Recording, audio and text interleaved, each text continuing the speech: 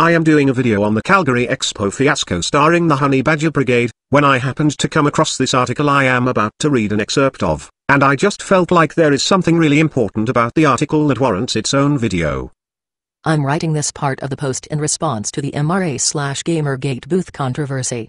In summary, a men's rights and GamerGate group was given a booth at Calgary Expo. The group was expelled from the conference on Friday morning and asked to take their booth down and leave the premises. Calgary Expo has released a full statement on the issue. I do not personally know the comprehensive or official reasons why this group was expelled from the con. The Mary Sue covers the story well in a full post here. The only thing I would like to touch on is the use of the word GamerGate. Please do not approach any woman-centric panel with the guise of addressing ethics in games journalism and say you are part of GamerGate. Women in gaming do not want to engage with you and will feel endangered by your presence. This ensures no hope of an intelligent discussion taking place. This is a direct response to the massive amounts of harassment that women have received from the GamerGate movement in the past year. They are completely within their right to remove you from a space. Especially taking into account that GamerGate has become so terrifying that they have threatened to bomb women in games panels, they have threatened school shootings, they have doxed women, and threatened them out of their homes. Therefore, if you associate with GamerGate, regardless of your position or intentions, you appear as a threat. GamerGate is the mark of a terrorist organization. There you have it, folks. Zero tolerance for GamerGate. I will be linking to the article. She says that the women on the panels will feel afraid of GamerGaters. But let me ask, why shouldn't people be afraid of feminists? Let me guess. Because their definition of feminism is the advocacy of women's rights on the grounds of political, social, and economic equality to men. Well, that sounds just fine and dandy. Hey, I wonder what the definition/mission statement of GamerGate is. Definition: GamerGate is a reproductively viable female worker ant that is able to reproduce with mature males when the colony is lacking a queen. Oops, wrong definition, that was an insect. Okay, let's try this. GamerGate is a consumer revolt triggered by the overt politicization, ethical misconduct, and unprecedented amounts of censorship targeted at gamers and video games as a whole that is presently being perpetrated by many entities within the industry. And as Sarah Beck, author of the article I am responding to, wrote, please do not approach any woman-centric panel with the guise of addressing ethics in games journalism and say you are part of GamerGate. Ethics in gaming journalism is what GamerGate is about. However, she claims that it is merely a guise, as in a deceptive pretense. Well then, why can't we accuse feminism of being man-hating bigotry with the deceptive pretense of being about gender equality? Why is it feminists can hide behind a colloquial definition, but GamerGate can't? And Sarah Beck says that GamerGaters have harassed people and made threats and should be classified as terrorists. But feminists have harassed, made threats, intimidated, and has a history of committing and encouraging violence and murder. It was just a few years ago we had feminists breaking the law in Toronto, blocking doors to a Warren Farrell lecture, and then illegally pulling fire alarms to disrupt a meeting held by cafe, and just recently anti-GamerGaters issued bomb threats to shut down a GamerGate meetup. Hey, wait a minute, I know that redhead. Lizzie, look at you rubbing elbows with Christina Sommers. I followed you on Twitter when you only had 207 followers. I was your 208th. I still say the name Gingerella would have been awesome. So anti-GamerGaters are issuing bomb threats, and as the article says, the FBI actually looked into this, an actual bomb threat was actually made, though no explosives found, but people were evacuated. If I were to take Sarah Beck's approach, I'd proclaim that anyone against GamerGate is a scary, harassing, bomb-threatening terrorist. And let's not forget about the group Femin, a formerly Ukrainian, now French, group of feminist extremists best known for naked protests and charging naked at their opponents, forcing security to restrain and detain them. You've got the social justice warriors like the SPLC and the One People's Project, the former using legal harassment to targeted hate groups, and the latter using personal doxing and personal harassment of individuals pertaining to groups they label as hate, resulting in many innocent people caught in the political crossfire, mislabeled as being associated with, and being stalked, harassed, threatened and fired from their jobs, along with having their family and neighbors harassed in the process. Admittedly, the SPLC is a little more careful about their targeting than OPP, but both hold a double standard of never calling an extreme leftist group hate. But the social justice warrior groups like OPP,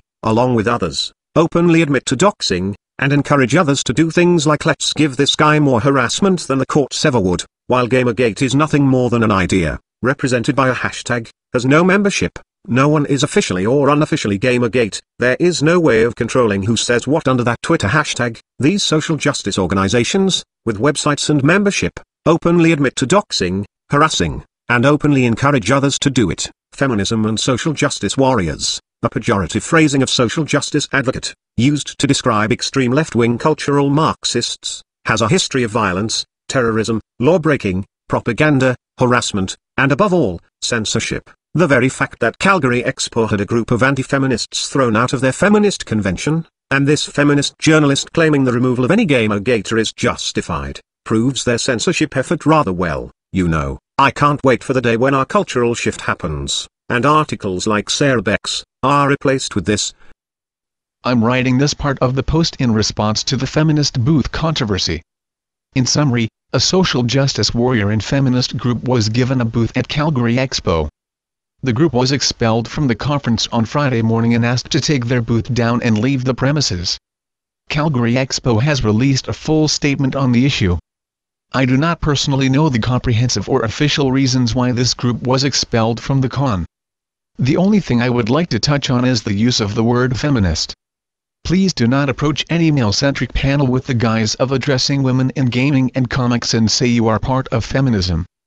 Men in gaming do not want to engage with you and will feel endangered by your presence. This ensures no hope of an intelligent discussion taking place.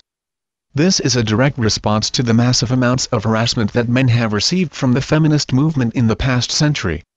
They are completely within their right to remove you from a space. Especially taking into account that feminism has become so terrifying that they have threatened to bomb men in gaming panels, they have threatened school shootings, they have doxed men, and threatened them out of their homes. Therefore, if you associate with feminism, regardless of your position or intentions, you appear as a threat. Feminism is the mark of a terrorist movement. Like I said, the feminists and the social justice warriors have committed all of those atrocities so many times more than people using the Gamergate hashtag. Furthermore, it has been revealed that in many cases Gamergate threats were false flags to slander Gamergate. Anyone at all can call themselves Gamergaters and use that hashtag. However, I'm sure some people who really do genuinely support Gamergate have probably harassed people, but this is obviously going to be true of all movements. What about Valerie Solana's shooting Andy Warhol, and the feminists who've declared all men should be killed, or support castrating men, or reducing their population to between 1 and 10% of the population, or have described men as incomplete women aborted at the gene stage? Oh, let me guess, not all feminists are like that. But if one person tweeting under the Gamergate hashtag says something rotten or harassing, then apparently all of Gamergate is like that. The biggest problem with Gamergate is the fact it is just an idea, and its expression is from an unfiltered and uncensored Twitter hashtag. Anyone can be a member of a fucking Twitter hashtag, and this is why Gamergate is not a movement, but a sudden pissed-off reaction to the social justice warrior takeover of the gaming industry, starting with gaming journalism. What we need is an actual copyrighted organization with a crystal clear mission statement, membership vetting process, that watches and reports on corrupt gaming journalism, and the journalism of other nerd culture subcultures. That way if someone says Gamergaters harassed me, we can say what was his name, let me know his name so I can check to make sure this individual really works for Gamergate. Because the person whose name was given, can then be fired by Gamergate, and told Gamergate has severed all ties with the individual in question. We do not condone his hateful words, and this sort of action goes against our mission statement, and if the individual in question is innocent, they can sue the person committing defamation, and the Gamergate organization could also sue for defamation. A person could say I think Gamergate should be considered a terrorist organization, but they couldn't say Gamergate is a terrorist organization. They could still say people under the Gamergate hashtag have harassed me, but they cannot say members of Gamergate harassed me. Anyone can use that hashtag to attack anyone and stir up trouble. This is why Gamergate will ultimately fail to remove corruption in gaming journalism, and it is unfortunately a place for angry, pissed-off antisocial trolls to go to stir up shit and harass any woman under any pretense, and the good people who want this to be about gaming journalism ethics, is rather powerless to stop this. The greatest downside to having an actual Gamergate organization is that they'd be the target of doxing, DOS attacks, and would be instantly watched like a hawk by the likes of the SPLC, and we'd still have feminists like the author of this article saying that Gamergate scares women, because the movement has allegedly harassed women, but at least that'd be the direct and unmistakable mission statement of ethics in journalism, thus not a hate movement, and all threats and attacks coming from people using this or that hashtag, would have to be dismissed as a hoax if they cannot be shown to be members of the actual organization. Of course they could still say GamerGate supporters said and did this and that's fine. And of course people are still free to say they think GamerGate are a bunch of misogynists yada yada, but we can always point to that mission statement of that organization, you know? Give them the old dictionary definition.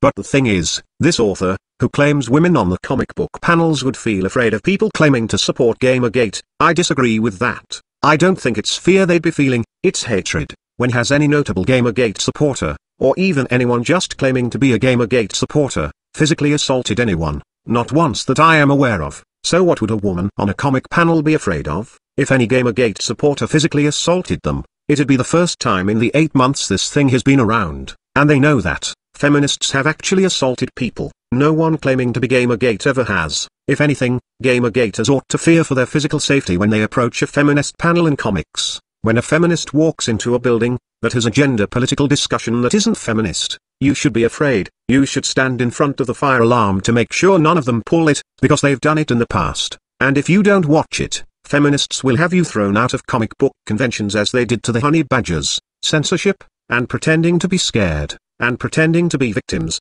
This is what modern feminists and social justice warriors do best. It's not fear of physical harm the feminists on the panel fear. It's fear that their bigoted and deceitful ideology that they are attacking the comic and gaming industry with, is getting stood up to. Feminists and social justice warriors are famous for banning, flagging, blocking, reporting, and all-around censoring anyone that disagrees. It is vital to them that only they have a voice. They need a monologue. They fear a dialogue. They know their lies cannot withstand the light of day.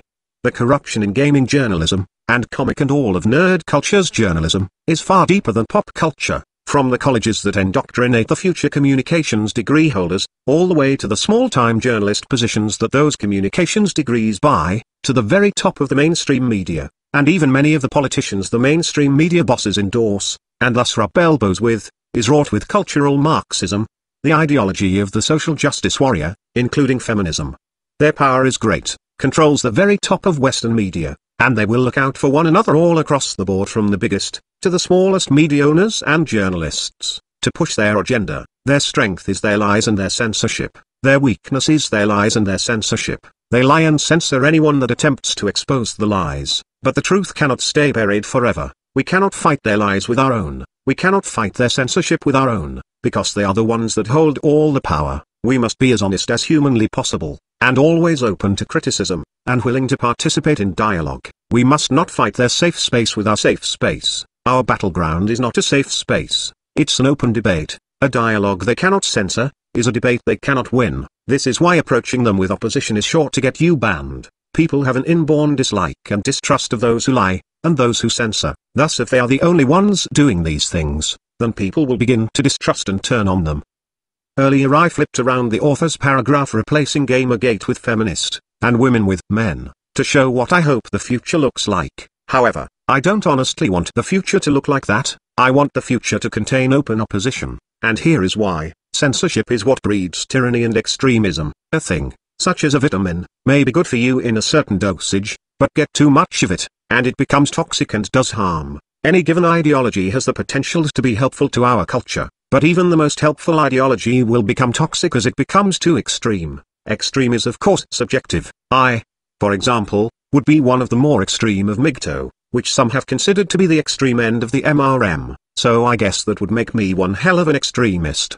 But in 5 or 10 years I may be looked upon as a moderate. Extreme is a reference to how far from the norm you are. As a culture changes, the goalpost changes, but ideologies are often born of necessary reaction to injustice, meaning it was a thing necessary and served a healthy purpose. But once it becomes the mainstream, the norm, the people pushing the movement further, are extremists, pulling the norm more in their direction. At some point, it becomes toxic, and then it too will require a backlash against it. This is the social pendulum. Allowing debate allows people to challenge the more extreme ideas. Society at large can evaluate the competing ideas and weigh in. Ultimately this will help our culture to progress. But once censorship is employed, no one can stand up and challenge the extremism. No one can challenge the new direction society is heading in. Social justice, in a small dosage, is actually a much needed thing. Making sure people have equal human rights under the law, and encouraging mainstream society to sympathize with and tolerate the differences of other groups of people,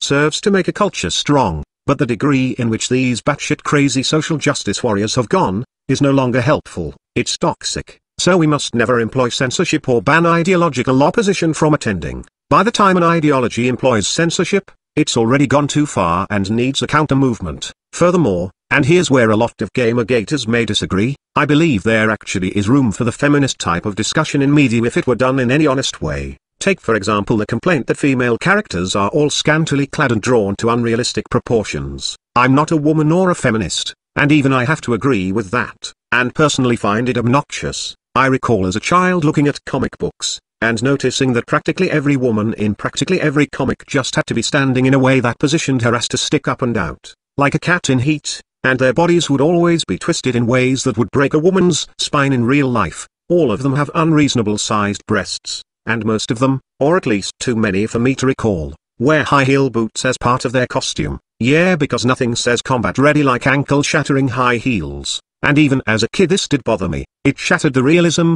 it looked out of place. Women drawn in comics look more like someone traced them out of a porn mag. You give the average female comic character a whip to go along with its sexy leather outfit, and that's not a superhero, it's your average dominatrix. And I have no desire to scold or shame the creators of these comics or the people who buy them and like them. And who knows, maybe that's all comic books should be about, drawing unrealistic humans as some kind of sexual fetish.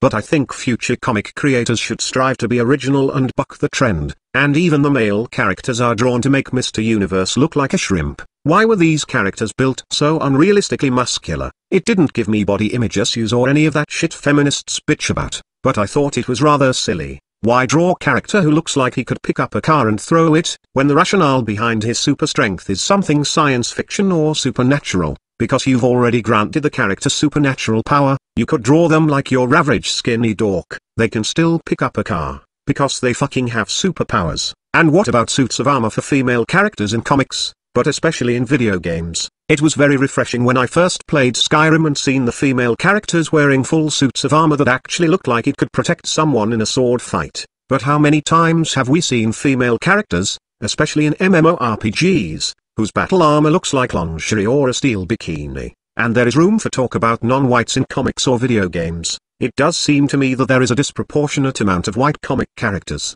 Who knows, maybe it saves on ink. I see efforts to rewrite old characters as female, or have them played by black people in the movie versions. But why? Why not just create brand new black and female heroes, giving them their own personal uniqueness and importance? Why have black actors play the role of traditionally white characters? Give them their own unique and memorable characters to play. Reminds me of the black best friend, a role every black actor knows they're going to play, and it's really the same character. But how about we quit shoehorning useless and forgettable generic black tokens, and start giving more leads to black people?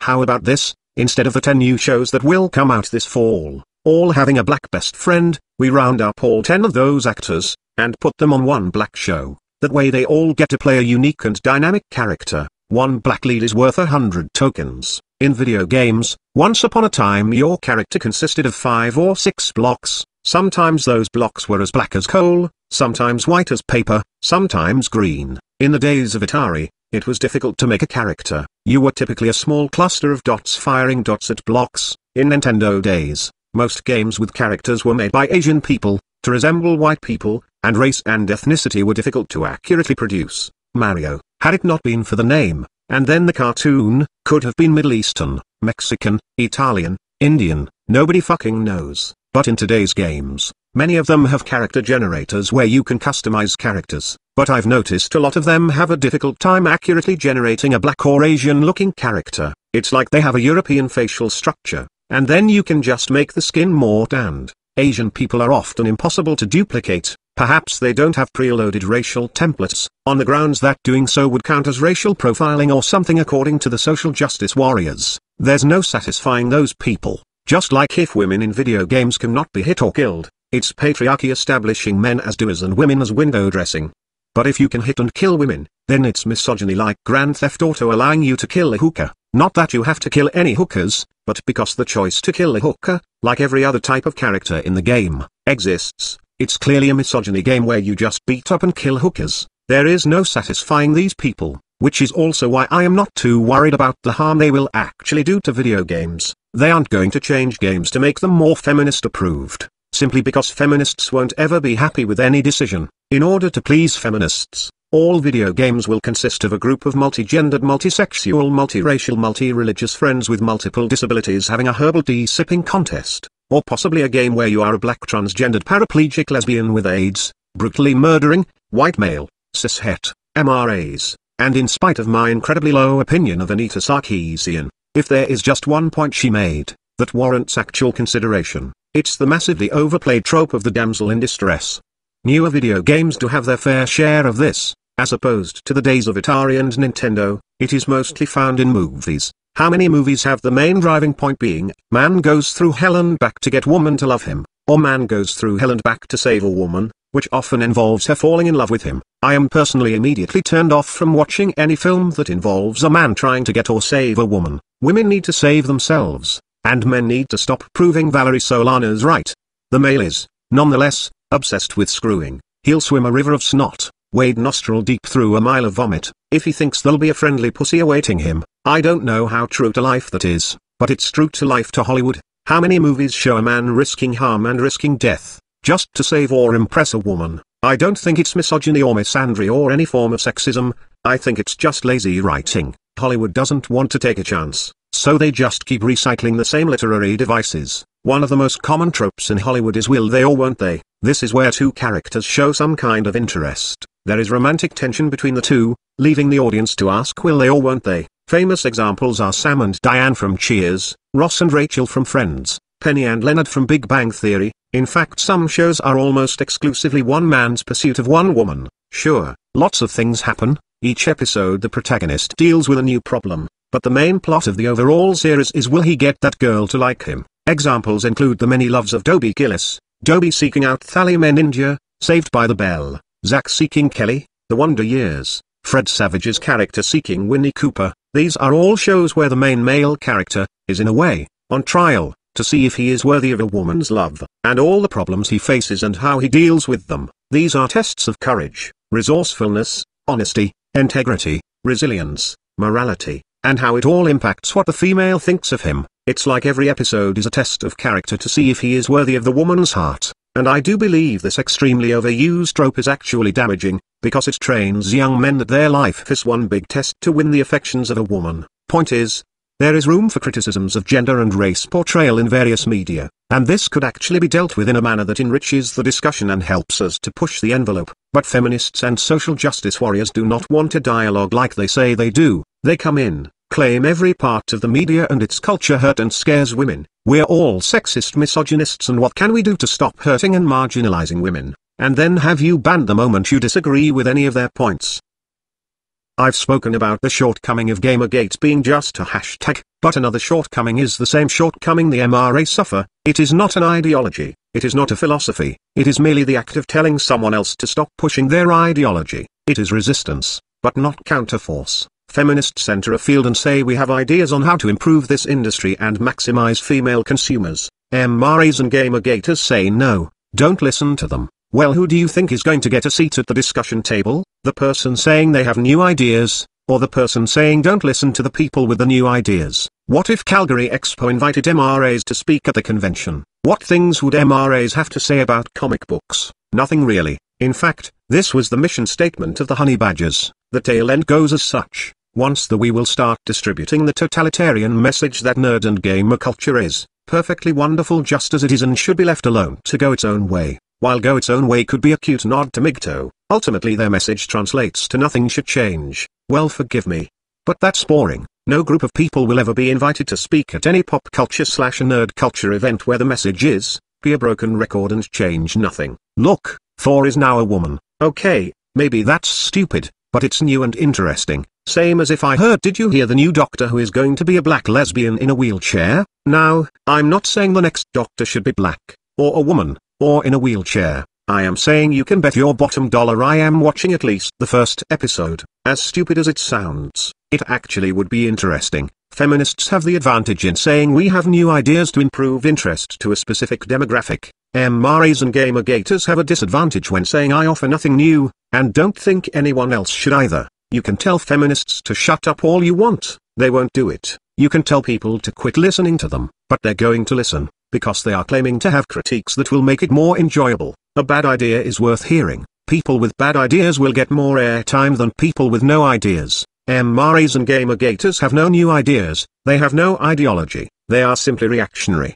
The only hope in this situation is that GamerGate can just focus like a laser on fighting censorship and corruption in gaming journalism, and that corruption being looked at should, at some point in time, include looking at the corporate corruption between the companies and the reviewers, things like Piola, and the close-knit politics between reviewers and companies. The one thing GamerGate can do in regards to the feminist takeover is fight the feminist censorship of the industry. Feminists will demand that female characters be fully clothed, no nude scenes, because that's objectifying women, and no women can get hit or be killed, because that's violence against women, that's misogyny. But this isn't progressive, it's actually on par with the demands of the Christian conservatives. They too think there is too much violence and sex in video games, and TV, and everywhere really. In the comic book world, I don't think feminism can screw things up that bad. If they manage to censor and neuter comic books, well then just buy the ones that aren't neutered. If they neuter them all, start your own. If there is a market for non-feminist approved comics,